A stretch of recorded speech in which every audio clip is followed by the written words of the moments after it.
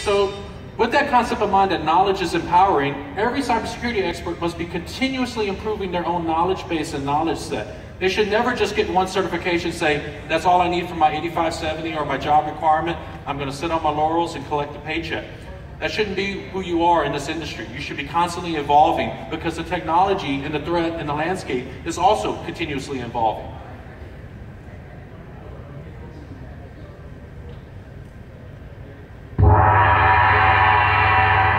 There's a concept that to be secure on all sides is also to be weak on all sides. But if he is prepared, you should watch out. If there are certain conditions by which you'd want to attack, certain conditions that are more optimal to attack, there are certain conditions where you should embolden your own defenses.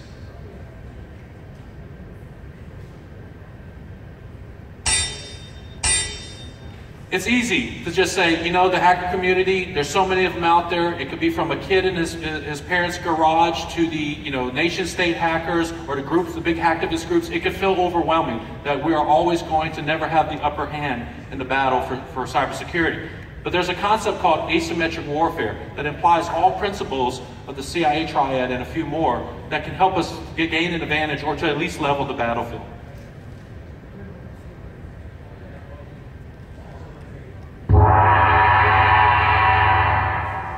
Being deceptive, appearing to be weak when you're really strong, or appearing to be strong when you're weak. These are very psychological concepts that can be applied in our cybersecurity strategy. A great example of this is honeypots and honey nets.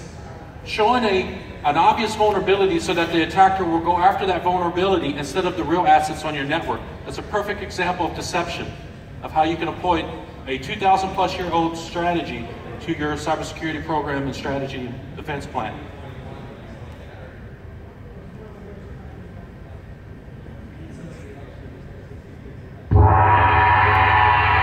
Be extremely subtle, even to the point of formlessness. Be mysterious to the point of soundlessness. Thereby you can be the director of the opponent's fate. How powerful Sun Tzu's words are, even translated to English. At the end of the day, it's unacceptable for any organization to not have strong governance, risk governance, security policies and programs, employing separation of duties for confidentiality measures, employing mandatory vacations for integrity factors, for least privileges to least functionality. A good question is, does anyone know the difference between a least privilege and least functionality?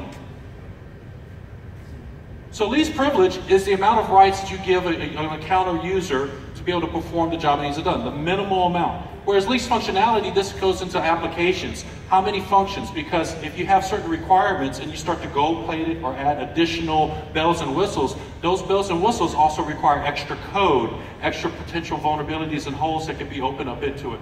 So the concept of least functionality is, hey, we need an application to do A, B, C. X, Y, Z would be nice to have, but you know what? This is our requirement. We're going to stick to the requirement. So least functionality is very important and often gets overlooked in a lot of security programs, or at least acquisition, IT acquisition strategies.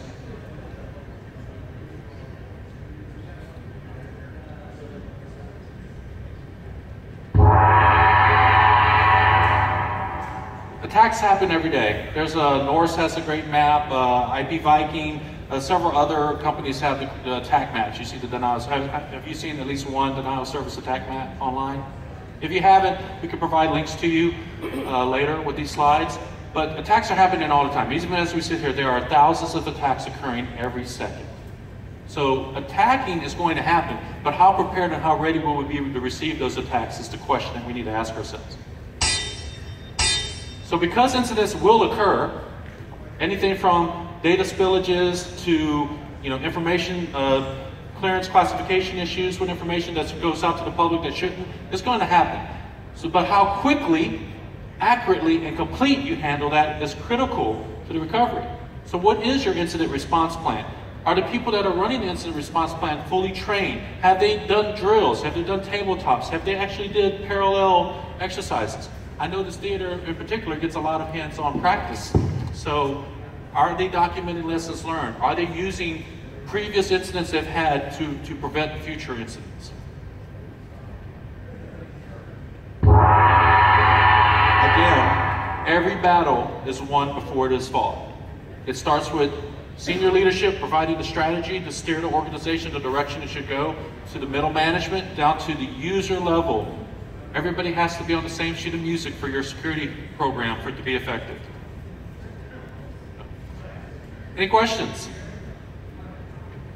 Well, I would like to thank Mr. Washington. I would like to thank the leadership for having me out. I really appreciate to be out here. I'm here for the whole conference, so if you see me, feel free to pick my brain. I've mentored and trained hundreds of NCOs and officers in USERA, here at RSENT, and overall, actually worldwide. I do have a cybersecurity test tips book. It's one of the best sellers on Amazon, but I have mentored and trained literally hundreds of folks on their certifications and their careers. So thank you very much for having me. Have a great day.